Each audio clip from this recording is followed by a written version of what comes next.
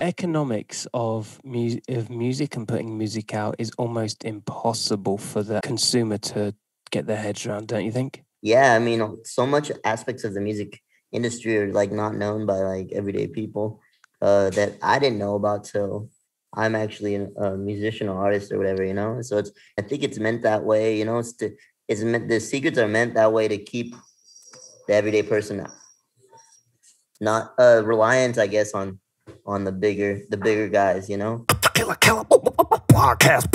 KillerKellerOfficial.com. You need the Kellervision app. 24/7 mini documentaries, podcasts, live shows, DJ live streams, top fives, subscription packages, plus products for all your podcasts and street culture sports. Download it from the App Store for free today. Beatbox created. Killer Keller. And we're here to talk about world music and street culture. Killer Keller podcast. Ladies and gentlemen, Killer Keller podcast for your sins. What a beautiful morning it is. And thank you for joining us. Big shout to graffitikings.co.uk. If you haven't already, get involved. The Kellervision app is in full effect for all your street culture, sport and art activities that you may be entertaining yourself with on a day-to-day, particularly on weather that's been going on like this recently. Beautiful sunny weather. And hopefully by the time this goes out, it will still retain the sun, man. Big shout out to everybody that checks out the show on a regular. We've got special guests inside the place. Multi-talented, collaborator, singer. I mean, the funk is alive and well in the embodiment of Cola Boy over in France at the moment. How are you, brother? I'm good, man. How are you doing? Well, we kind of had a debrief before we jumped in on this. Yeah, I know. We're both going through a heat wave right now, right? So yeah, we're slowly melting. You know. Yeah, I'm feeling pretty sweaty. Luckily, our technology is not at that level yet where you could tell. So totally. It's only a matter of time before these Zoom conversations enable you to smell, to feel heat, to feel that every sensory thing possible through the net, you know. Talking of which, I got turned on to your music about 2 weeks ago, and subsequently I've gone into these wormholes of. For those of you that don't know about Cola Boy, it's like it's a combination of different influences, more relatively of now. I would, and correct me if I'm wrong, it's almost like an NERD kind of funk, jazz, just a clusterfuck of all sorts of influences, man. And yeah, it's just a pleasure to fucking talk to you, man. I don't know where you get it from. I don't know what they put in your cereal, but it's fire. Thank you, man.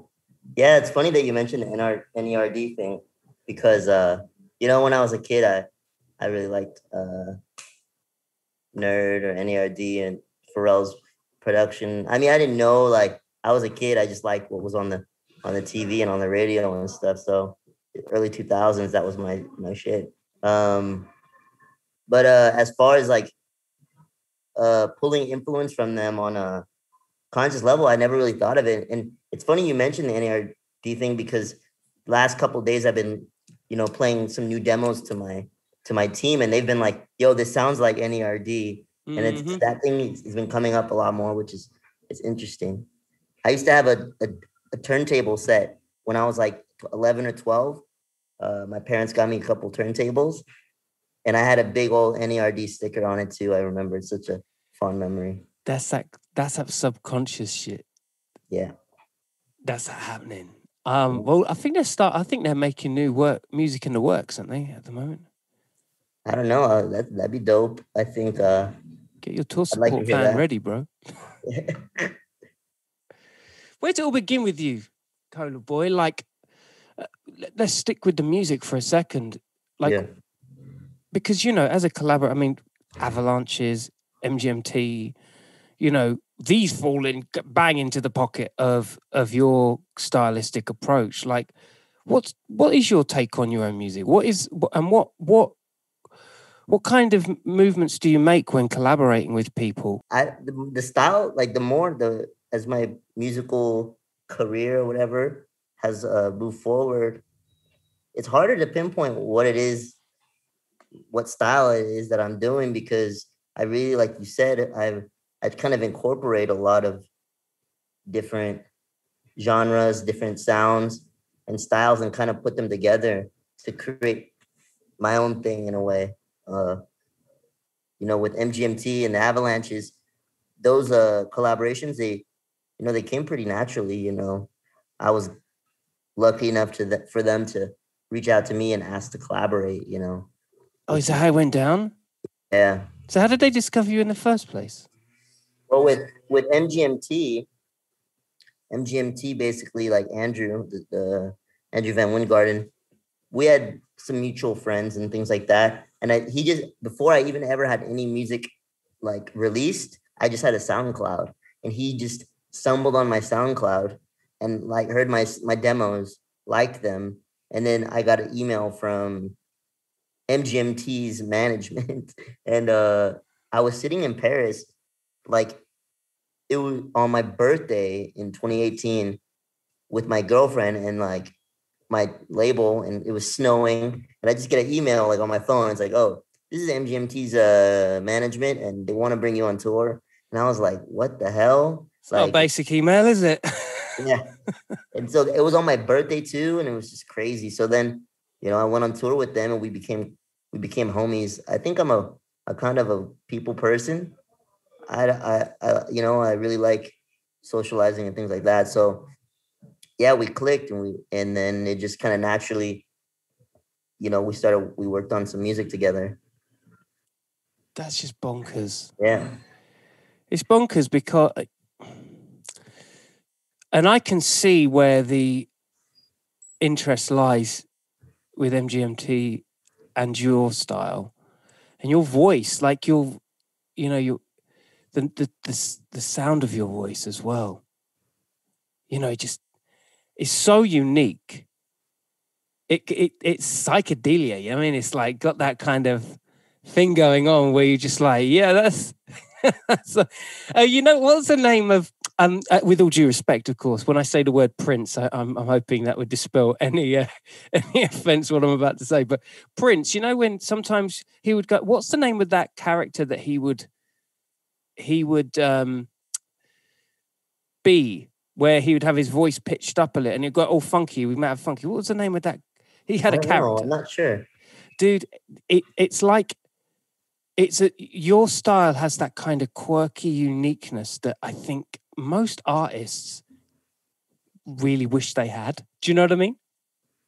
Yeah. I mean, I'm really glad, because I'm not trying to I'm not really, it's just the way my voice is, and I guess in some ways, I guess it's because of my disability that I have kind of a weird or different sounding voice. But, the more I work on my singing and I get better at singing generally, the better I am at controlling it and making it unique. It's already unique, but being precise and when I'm trying to do a certain thing. And, I guess so it's interesting. One of my weaknesses turned into a strength for me. So that's pretty cool. That's sick, dude. I love the fact that the more, man, that's cold. That makes your sound and everything so unique. Mm-hmm. That's a hip hop ethos right there. USP, style, always come identifiable. No one can replicate that, bro. You know that. Mm-hmm. It's it's irreplicable, and I think that's what the charm and the excitement is about you as an artist, I feel. Yeah, I'm really grateful because, all my, people music that I love and the favorites that people legends in music or, people's favorites are so you could just tell, when something comes on, automatically it's them. And that's one of my favorite things about music, good music is that, or a good artist is that you can automatically tell that they have their own, this style about them. It's like a signature. And I love that. And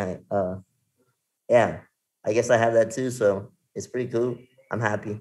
Yeah, man. Do you play instruments as well? I'm just going to get Yeah. I started out, I play guitar, bass, keyboard, piano. Sorry about that. The streets of Paris are live right now, That's what I like to hear. But yeah, I'm decent at like a bunch of instruments, basically enough to where I can I record my demos, and I do production on or I do co-production on a lot of my songs. And yeah, I love writing songs, right? So like however I can get to writing a dope song, I'll get there. If I don't know how to play something, I'll figure it out. Yeah, that's fire. That's fire. And in terms of Paris, how come you're in Paris? It sounds to me like you flick from Europe to the States quite a bit. Yeah, my record label that I'm on, Record Makers, they're a French label based in Paris. And so I come here a lot. Before COVID, I was coming here 4 times a year, something like that, 5 times a year almost sometimes. And then COVID hit, so I haven't been back in a year and a half. So this is my first time back. So I come here, I do press stuff, I get some recording sessions in, I go to fun parties, of course, and hang out with good friends. And yeah, it's kind of like my second home in a way, Why do I get the feeling that in one hand, I'm late to the party, but on the other hand, I'm just at the start of something with you, bro? Why do I feel like this is we're in this sweet spot where it's like, actually, you could be really ready to blow anytime soon. Do you know what I'm saying? That would be nice. Yeah, could be, you never know with these types of things, I guess. So I'm just putting in work, and trying to make as dope songs as I can. Oh, you really are, bro. You really are. Like, getting into it. Where did it all begin, man? How, where, what was the influence? Where, how old were you? I want to know everything from the beginning. Color Boy, tell me from the start what happened. Well, I think the first memory I have of ever performing was I was at the mall when I was a little kid, like 4, and my parents made me sing "Twinkle Twinkle Little Star" on stage when in front of a crowd at a mall, like on a random day. Right. And I looked like I was like picking my nose on the stage, but for some reason I was down to go up there and do that. And then probably when I was like 7 or 8, my grandmother used to take care of me while my parents worked. So she had a piano in her house. She used to be a lounge singer in the old days. So she had a piano in her house. And so I used to sit on the piano, and like when you're a little kid, you kind of just slam on it. You don't really know what you're doing. I still do that now, bro. Yeah. Yeah, me too sometimes. Sometimes you can get a good sound that way. But yeah, she would tell me like, yo, like, if you're going to play on that, you're going to play it right. Like, it's not a toy. Yeah. And that stuck with me. And I think that was the beginning. And then I tried the drums when I was 10, but I didn't have the discipline yet because I was still a kid, and I just didn't have that discipline to really focus. And it wasn't until junior high school when I was like 12, I picked up the guitar seriously. Yeah. And I learned the guitar. And high school, I started playing in punk bands. And that was like, my first live performances and like writing songs and things like that. So you were into punk. Talk to me about the influences of punk. Like who were you into back in the day? Like what kind of punk bands were you feeling? Yeah, well, like it started out with like the Ramones, Sex Pistols, the Clash, the old stuff, the older stuff. And then in high school, I got really into like hardcore punk and like anarcho punk, like Crass, Rudimentary P9 and stuff like that. Brilliant. Yeah. And stuff that was really, kind of rebellious and countercultural. Yeah. And there's a big punk scene in my town, in my city, that's been around since the 80s. And it's really like a historic part of my town. And so the town being Oxnard. Say again. Oxnard. It's like Yeah, we're Madlib and Anderson Paak are from the city I'm from too. Fucking great. Okay. Yeah. See, it's in the water. Yeah. And so I think that, yeah, I just found I found my scene, and I found people that I could relate to, people that were kind of, struggling with their own things. And we had some camaraderie, I guess, and so I really just got attracted to the punk scene, pretty immediately. And it really shaped me. It shaped a lot of my politics too. Like it was like starting the foundations of me being, being like being rebellious and, questioning society. That's one of the greatest things about that's one of the greatest things that punk has to offer. Challenging the status quo and asking some more serious questions, if not verbally, then in their actions. You know what I mean? Yeah, that's a great point that you made about even if not verbally. Yeah, and I think it was a good starting point, even if it was just kind of like a nudge towards something. I think what it is that it really gave me some more confidence too, to like go out there and play music and also kind of just, yeah, I don't know, figure myself out, where I was, why I was kind of like starting to figure out like, oh, I'm angry. These kids are angry too, like, and we're pissed, so let's talk about it. Pissed isn't angry because we don't use the same pissed as you guys do. Not like drunk. We were drunk though, definitely. It's very much like punk and drublics. Yeah. Yeah. Your music now, I mean, you're dealing with 3 or 4 chords with punk, right? Like your musicality within your songs, the chord progressions and tempo changes and just general intellect in and refined quality to the production. That was the first thing that struck me, actually. You know what I mean? I'm like, yo, like, this is alive and well. We ain't dealing with no, bogus here. This is like some proper structured, formulaic songs. Yeah. I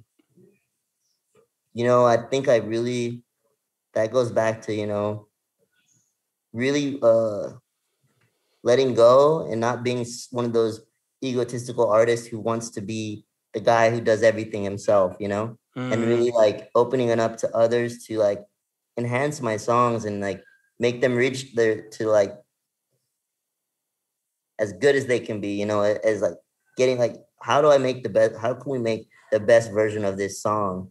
And like the reality is like, yeah, like I play a few instruments, but I don't know how to rip on the trumpet. I don't know how to rip on the violin. So I'm gonna get somebody who knows how to do that, or like who knows their way around, a piano, like in a different way than I do. And so I think that aspect, being that like not being so individualistic in that sense, has really allowed for my music to reach a level that I'm really proud of, I guess, For sure. And like when you have different people, and this is only in conclusion to the quality of the songs that you've put out, when you have more eyes and ears in the project, the better it becomes, People kind of forget about that, don't they? It's like everything's sample packs, everything's in the box, everything is, like you say, they get super egotistically like protective about shit. But actually, you don't get the best. Exactly. Like nothing great in this world was done by one person. Like in the reality, like, we talk about history and they say history. There's these great men in history, but they talk about like this guy who led this battle, but they don't talk about the soldiers who were the ones fighting, or they talk about this historical point, but they never talk about all the masses themselves who are the ones who are the makers of history. And I think like people in general, like utilizing people and working together, that's how you really like transform things and create things that are, really long lasting and special. I love that. Comparable. in this day and age where, just sticking to that thing of like, you know, the unsung heroes, shall we say, of the song. Used to be the case that, you know, there'd be credit notes at the back of a record, or there used to be the featured section. There used to, you know, everything was kind of, the personnel was assembled on the back of the album. Only recently, up until, you know, online became the thing, and the big jukebox in the sky, no matter which one you call it. But a lot of them nowadays don't have those. They don't facilitate the unsung heroes. Do you think that makes it harder for artists like yourself to encourage newer musicians and students the opportunity to jump on like a project of yours or anyone else's? Do you think it's harder? I think that I think things are easier. It's easier these days for people to get involved with stuff because of the internet, like because of social media and all that. But I do think this point you made about music credits not being featured really, or like little things not being, I think that has a lot to do with like, yeah, it's like things are packaged as like, it's like a hyper like capitalist, well, not hyper, but it's just, we're at this stage where it's all about the art. Like, we're going to package this artist as like this all being like sentient piece of freaking content or whatever, you know, like who cares about who did this on that or who did that? So I don't know if that has to do with, I don't know if that's connected to encouraging people to take stuff on, because I think the studio musician industry has always been like, those people are put behind the scenes in a way too, you know? I don't know. I think your question is a really good one. And I think it's really like, I want to think about that because that's a deep question. Yeah, it's a deep one. It's a deep one, isn't it? We like it deep. Then I get all political in my head about it. Like I'm like analyzing it on like the economics of it. And I'm like, the economics of music and putting music out is almost impossible for the average consumer to get their heads around, don't you think? Yeah, I mean, so much aspects of the music industry are like not known by like everyday people that I didn't know about till I'm actually a musician or artist or whatever, you know. So it's pretty interesting, and I think it's meant that way, you know. The secrets are meant that way to keep the everyday person not reliant, I guess, on the bigger guys, you know. They don't keep those things a secret for no reason. Yeah, it's true. It's just, you know, I had a friend once that said, "Oh no, they must be good because they're in the top 40." And I was like, well, that doesn't always equate. I mean, you know, they got to be doing something right, but it doesn't necessarily mean the music's right. You know what I mean? But that's a cynical point of view, I'm sure, because if you really look at it, like you say, some things are just best worth not sharing because that takes away the illusion, doesn't it? Yeah, that's it. That's exactly it. It's like a play.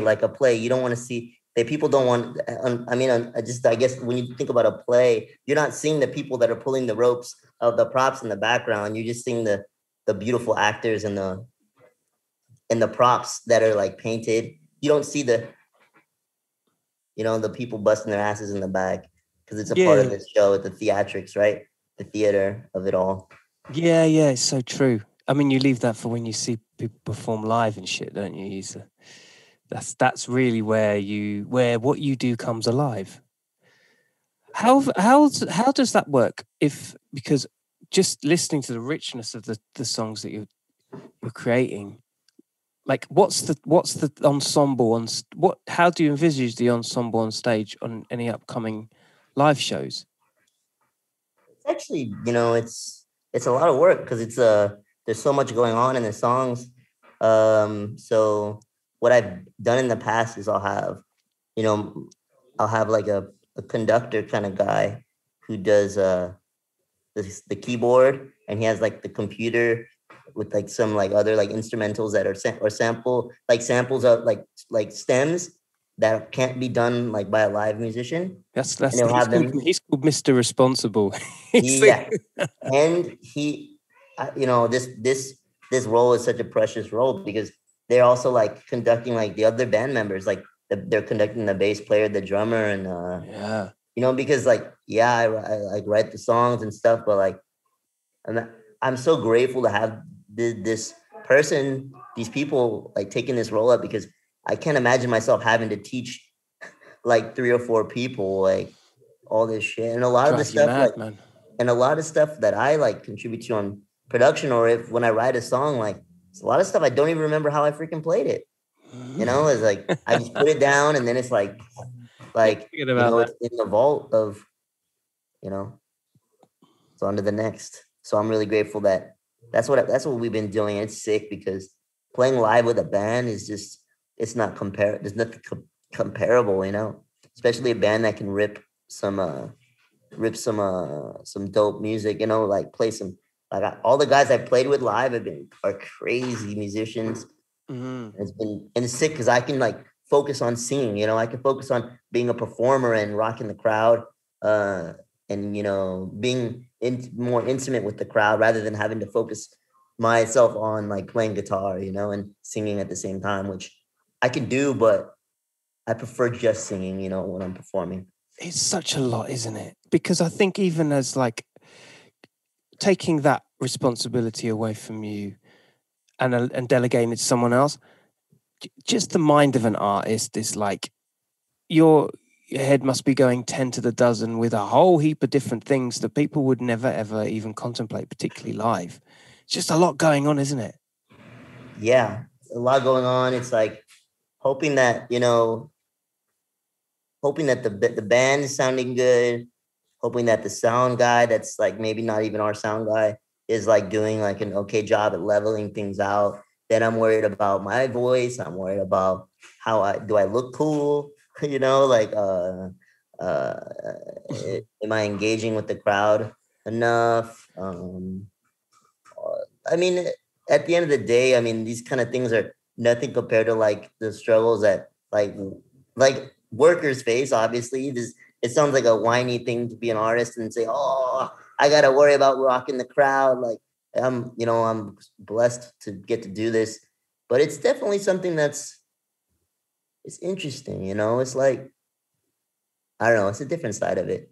A lot of the questions you're asking me, they're making me like think about things that I haven't even really thought about when it comes to my role as an artist. That's the shit I'm talking about. Yeah. If you know, baby. Yeah.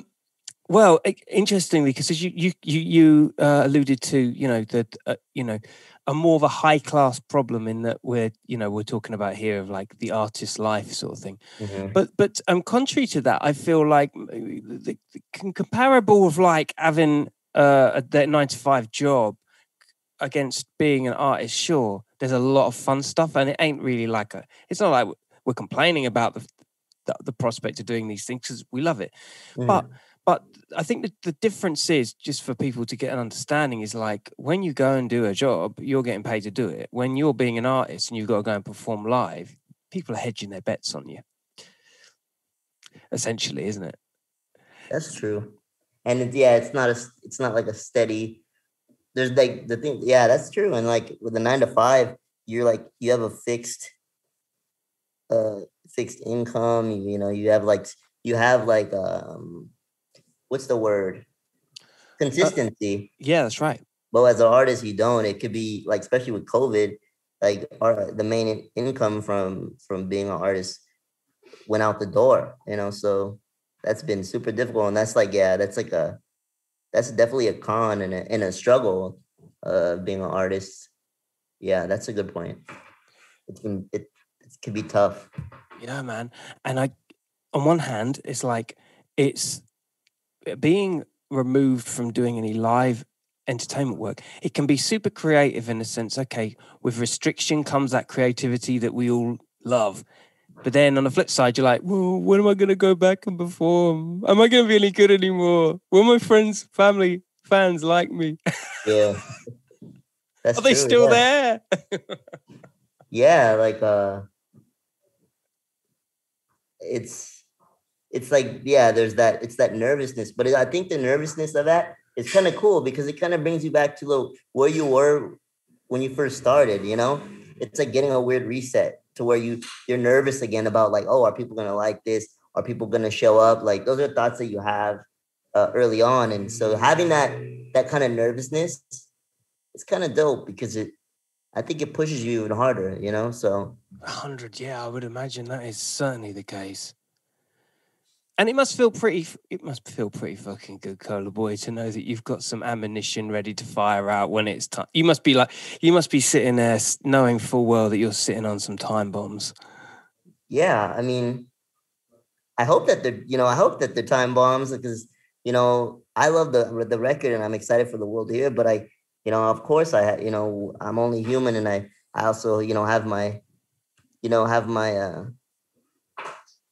what's the word? It's not doubts, but like, you're just like, you're like, okay, well, we'll see how people like it, and Yeah. remaining like, yeah, I guess just reserved and being like, yeah, well, we'll see, but yeah, for you to say that, that I'm sitting on time bombs, that means a lot because yeah, man, I put a lot of work into this record, and it, I think it shows. It's a. I mean, don't forget the neighborhood is the name of the tune, and it's a departure in terms of what of the back catalogue. Having the Avalanches involved in collaborative fashion, I mean, that's always a win. It does feel like it's interesting. We said Anderson Paak because then I'm like, you know what? There's a place for this sound way more than I think we realize at this point. Do you know what I mean? There's an ever expanding openness that I think a younger audience are getting more tuned into. Real instruments and shit. I think they're tired a little bit of the mumble rap stuff, and they're actually looking in a little more deeper into how things are made and the kind of artists that are making them. Yeah, I think that's true. And I think it's also cool because in turn, then that pushes other artists to meet that expectation too. I mean, looking at like certain, contemporary, like rappers, especially the big ones, like one of my favorites right now, like who's like super famous, obviously, is like Roddy Ricch. Yeah. He freaking plays the synth. He plays the freaking this keyboard, like that's live. What you need. So man. dope. Like, yeah, man. And not only that, his like vocal melodies are just crazy. So yeah, to me, it's like him pushing himself to that standard. I don't know if he did it because I think he probably did it just because he liked it. It wasn't like, I doubt it was like a thing where he was trying to meet like expectations of people these days. But I mean, I think he really sets a bar, and I think that's what's really cool is that as things are advancing and changing, that it sets the bar higher for like artists. And I think one other thing that really sets the bar is how much music now is kind of expanding genre-wise. Like artists are like really being experimental with like fusing genres together or incorporating. Like I can't even count how many of my homies who I've been friends with in music for years who have been from like indie and like more like folk or indie and rock music, like incorporating like hip hop aspects or even more like contemporary like pop and like or like auto tune even like, but in a really cool and interesting way. Yeah. And knowing that like we're at that point in music where those boundaries are being like, you can't, the boundaries are being destroyed, and people are not afraid to take those risks, and it's really dope. That is really dope. And I like you were saying, having any artist, particularly ones of an art form or a genre where you least expect them to play it, that becomes like an entry hole to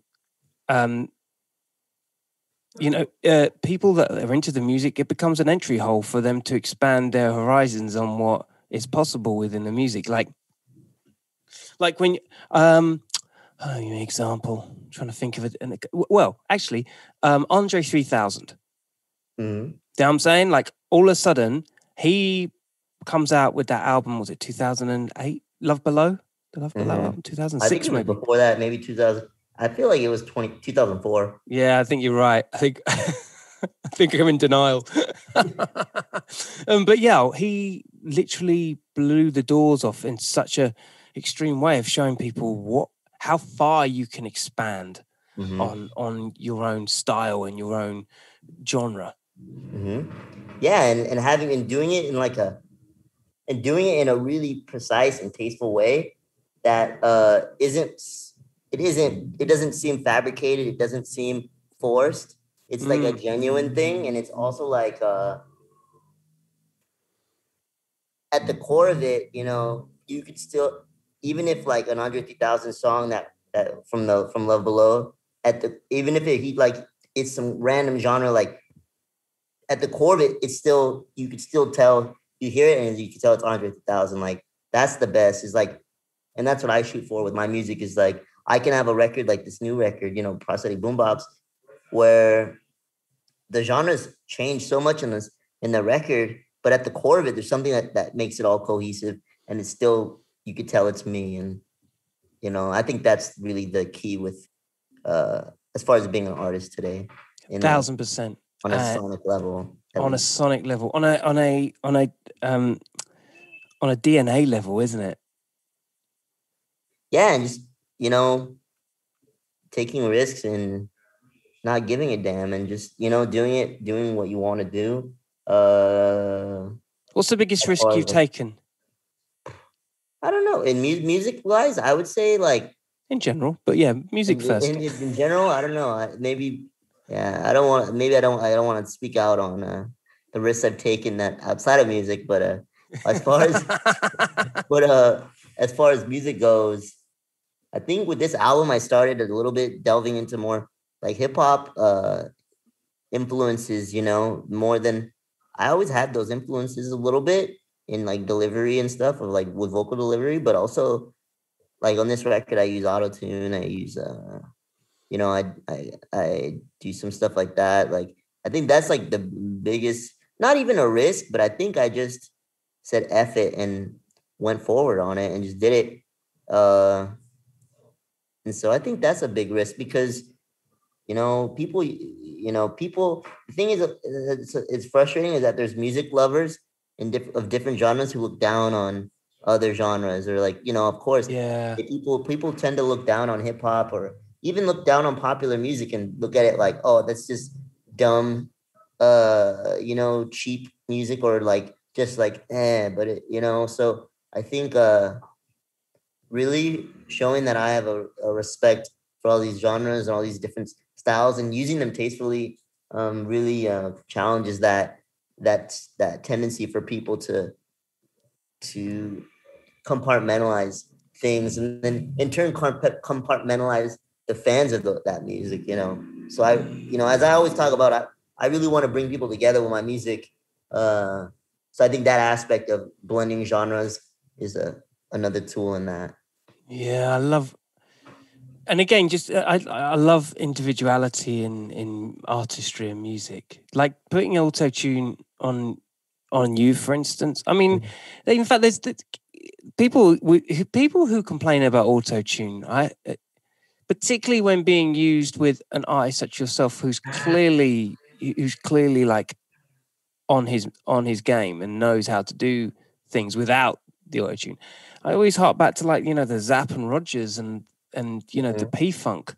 You know, they were using, you know, all those sorts of technical gears to their, you know what I mean? They were using harmonics and, you know, all sorts of crazy stuff to make their voices sound great, you know? And it's just another instrument, another tool, you know, and it's, at the end of the day, a good song is a good song. You know, at the core of something is a good song or is a bad song.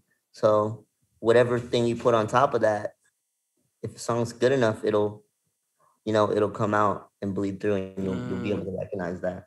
How many tunes have you got in the bank? That's a tough one. I would say, probably, like, if I really did a deep dive into like all my demos from the past, like 8 years, I would say not many actually. Probably like 120, 130. That's Okay. I could also be wrong. I could have more. I could have less. But I think and that's like songs, like full on songs. I also have like little snippets of like loops and things that I kind of just blurbed out a random idea and never really went back to it, Is this okay? My next thought was, what's your batting average on any of those 100+ songs? What's the batting average in one of them being like don't forget about that one, that could be a hit? What's the batting average? I was really prolific when I first started recording. I was in a really depressed moment in my life, and I wasn't, I didn't have a music career or anything either. So I had a lot of time on my hands to really every single day sit and record and work on songs. So at that time, I did like 70 songs. So actually, I probably have close to 200 songs when I think about it. So I had like 70 songs around that time. And all those, we went through them with my label and we picked out like 10 to work on. That must have been a fucking mission, bro.